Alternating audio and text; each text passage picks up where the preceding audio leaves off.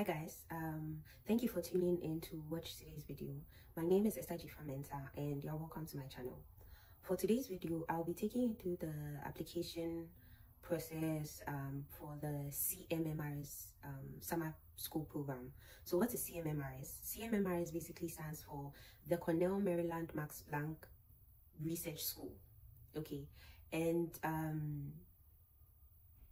I had the opportunity to attend this year, 2024, in August, last week of July, first week of August, roughly. Yes. So the program was hosted in Saarbrücken, Germany, and it's a fully funded with asterisks program. Now, the reason why I say fully funded with asterisks, okay, fully funded in the sense that yes, they'll pay for everything except a visa. Okay, so if you're from a country that requires a visa to be in Germany, then that's where you fund. But I think during my time I forgot the exact amount, I'll put it up there. But when I was putting in my application, I applied I'm Ghanaian, but then I applied from Rwanda because that's where I was at the time of application. And I don't know if it varies based on your location, but obviously not everybody would need a visa. So that's the only thing you'll be paying for. Flight is covered, feeding is covered, housing is covered, and for transportation, you'll be given, so in Germany, buses are a thing, okay? And you'll be given a card. So your card will allow you to access the buses to and fro, and even to go through, I think, the whole city of Saarbrücken. Yeah, but to go to and fro from the venue back to your hostel and to go to town, everything. So you just swipe your card and you should be good to go. All right, so what's this program about? The CMMRS program, in my opinion, in my experience, yes, it's for people who are between at a point where there's a certain amount of uncertainty about whether or not to pursue a PhD. Okay, so simply put, you are in a space where you are thinking, is a PhD really for me? Is it not for me? Can I have a short, brief simulation, intense, intense simulation that shows me what a PhD might look like?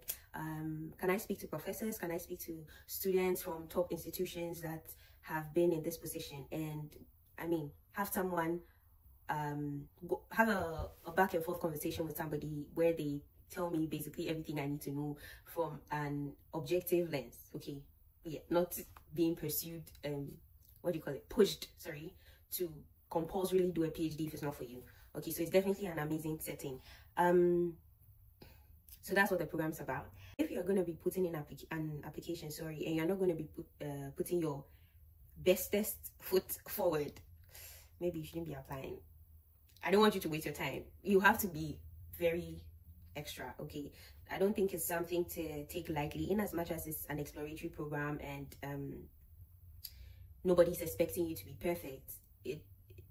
I mean, people are going to be paying for you to have an experience, so it shouldn't be something you take lightly and just throw in whatever kind of application. Like, if you are going to do it, then do it well, basically. If it must be done, it must be done well, period.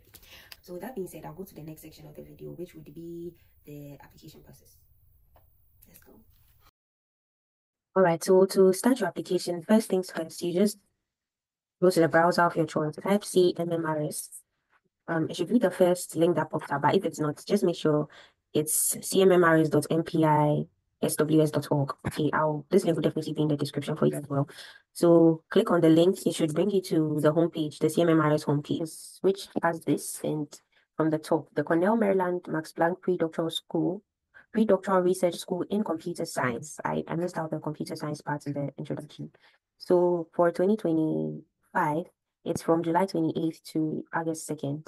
And the focus is on emerging research trends in computer science. So the program has been running since 2017. It has brought together a talented and diverse group of pre-doctoral students in computer and information science from around the world, with faculty from Cornell, University of Maryland, and Max Planck Institutes, sorry, for a week-long school. So attendees will be exposed to state-of-the-art in research, blah, blah, blah, blah, blah, blah. You can do justice to the rest. If you want to know how the program is run, or was run, sorry, for previous years, then you can come to this tab which is their previous editions tab, and then you see for all the years. So the one I attended was in 2024. For further exploration, you can look at how to apply, clicking this tab, sorry, and then it says for full consideration, please click here. It was also on the first page, and the required application materials is information about your undergrad and graduate's academic record, your CV, a statement of purpose, and then names of your academic advisor. That's these are 4 or 5 things, right? And this application can be done at a sitting, actually. So the program, yeah, all of this will be filled in. During our time, it was similar. So the closer you get to the event, you have all of this filled out. It's like a digital program outline. And then you have details about all the lectures. You know all of this way ahead of time before the program starts because it's in July. And then you have biographies of the lectures, organizers, sponsors, code of conduct. Okay. The older versions or the previous versions have all these details, but I don't know how things will change for 2025.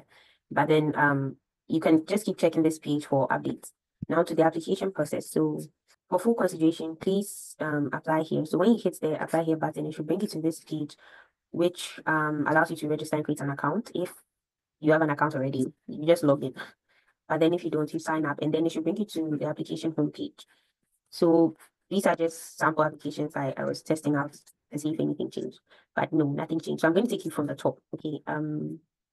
As you hit the creating your application.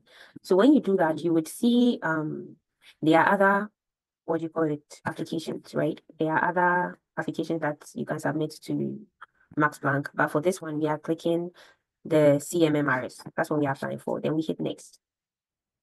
And then you fill in your details. So it starts with basic information, your first name, your last name, your gender, date of birth, city of birth, country of birth, and citizenship, and then your address, and then your contact details. Okay, it says optional. I don't remember receiving any phone calls, right? Because all my communications came through emails. But if you have any you want to share, I mean, why not? And then your web page. Definitely, if you have a web page, I'll say put it up. Remember, we are always being extra. Yeah. So if you have a web page, definitely put it there. A web page that talks about like project you've undertaken, maybe a web page that summarizes your professional journey or your educational journey, and has your GitHub and some stuff. This is computer science, so as much as possible, things that link what you are doing to computer science. And then how did you find out about the program?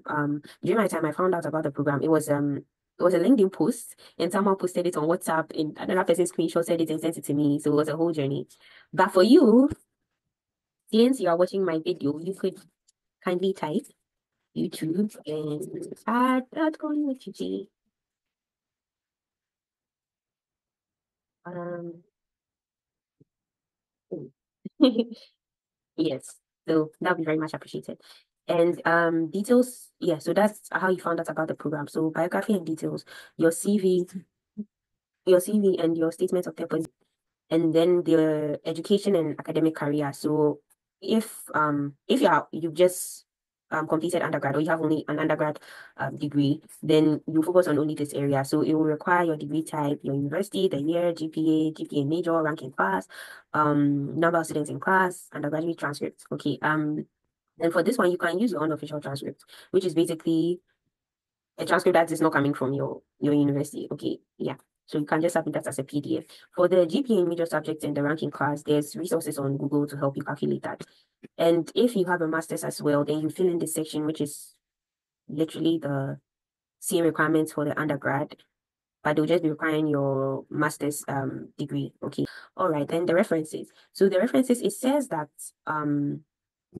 you need at least one reference. Okay. But like I said, always do the extracts. Definitely look out to get 2 people. And the way you can think about this, or the way I thought about this, which you can apply, is first of all, somebody who can speak to something you are doing currently. And in my situation, that was my current faculty advisor.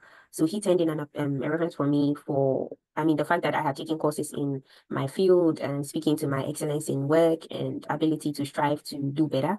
And then the second person that wrote for me was my undergraduate capstone supervisor. So the reason why this was important for me was the fact that I had spoken about the project I did in undergrad. And in my opinion, it was good to have someone also second that. Okay, so I spoke about in undergrad, I worked on a capstone project for smart street light monitoring. And I was highlighting the computer science aspects of that and the possibilities of developing it, and how I have how my thought process about that project has gone through over the years. Well, I graduated in not so long ago, so not over the years, but like over the last 2 years. Yeah. And so that was how I thought about it. And so that was why it was important to have my undergrad capstone supervisor turn in a reference for me. So don't just look for people who would just say something good, but say something good in line with what the program wants. Okay. And then emphasize again your strengths in line with the program. Yeah, so that being said, those were the two application people I had write reference letters for me. And then after that you hit submit. Let's go to the third and final part of the video.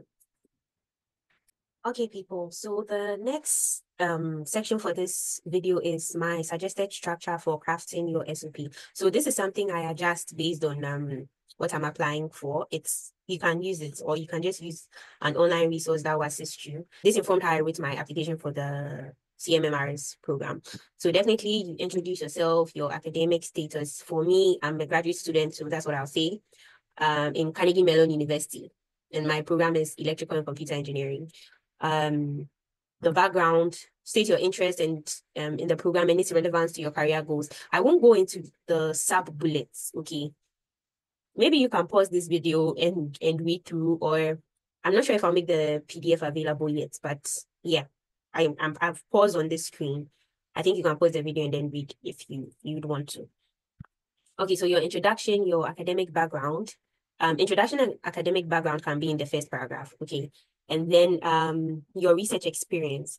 I would say don't bother too much about this because the CMMRS is an exploratory program. So if you've not even done any research, but then you are considering research, then mention it, okay? So don't be too intimidated if you don't have any research experience. So your research experience, for me, I have participated in IGEM, so I mentioned that. And just in case, if you don't know IGEM it's a competition, international genetically engineered machines. It's in bioengineering. So I did some research for IGEM, the IGEM competition when I was in undergrad. So I mentioned that, and then I emphasized won silver. Yeah, so I mentioned that as well.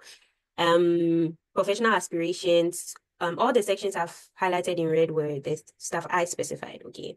So your professional aspirations and goals and how CMMRS might help you realize them, okay? And then your skills and preparations. And then you conclude your essay, reiterating how your enthusiasm for the program and how it will contribute to your professional growth in your academics. Okay, and then you write a closing statement. You can freestyle that however you want it to be. Okay, so the next part is the tips for crafting an effective SOP. Based on my experience, I'll say be authentic, okay? You don't want to be writing generic stuff that everybody's writing. And that's the danger about just getting stuff online and then using for your SOP. Everybody has a unique story, okay? And if it means showing that you've had a good track record or whatever, or you've been shaky, but then you finally found yourself and what you want to do, that's your unique story. The most important thing is to tell your story and be able to link it to show that you are somebody who is able to progress. Okay, I think that's the most important, one of the most important things you come to realize when you speak about yourself or you put in applications. Okay, nobody's perfect from the beginning, but how have you made the effort to get better? Okay, be specific. Okay, you don't want to use generic stuff for your application. And the note I put there, let me just read what I put there for that. So use concrete examples to illustrate your point. So the part where I spoke about the fact that I'm very committed to my goals and that I took time out of my schoolwork to get a certification, that speaks about somebody who is committed. You don't have to literally say I'm committed and just put it there. And how does the align with the program goals? So CMMRS is an exploratory program. You shouldn't be writing your SOP like you're applying for a PhD. Nobody's expecting you to know what you want for a PhD, okay? And then show growth, like this is linked to one of my examples, the example I gave about the CCNA experience. I was in a field, or I am in a field, correction. I am in a field, and then this is my growth process. But I wasn't using the same example throughout, okay, because I had IGEM. That's another thing. You don't want to be repetitive. Proofread your SOP, have people read your SOP and to give you feedback. Okay, one way to I would suggest you can handle this is and you can use this moving forward as well. You can just have a group of people, okay, that's you read one another's applications, SOPs. How this helps is when it's another person's turn, you don't feel like you are giving and not getting, okay? Because when it's your turn, someone else will read. When it's their turn, you read. That way it's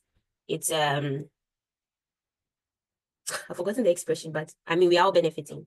Yes, and then stay within the word limit. So I don't remember having a specific word limit when I was putting in the CMMRS application. But then I remember I wrote about a page. I just went a little over a page when I was putting in my application. Yeah. So that's it for this section. Let's conclude. All right. If after watching this video you have more questions, or in the course of watching the video you have extra questions, you can put your questions in the comment section, which is preferred. But if you're not comfortable with that, you can send me a DM. You can send me a DM on Instagram as well. Please use the structure if you have a question and you want to send a DM on Instagram. Okay. Avoid the highs and then waiting for me to, you know, follow up and ask why you're texting before you respond, because time. Yeah, let's not waste each other's time. Okay, straight to the point.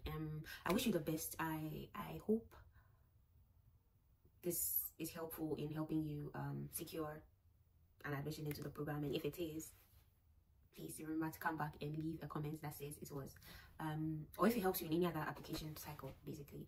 Kindly remember to like, comment, and subscribe if you found this helpful. It will tell YouTube that my video is helpful and more people should watch it. So yes, thank you.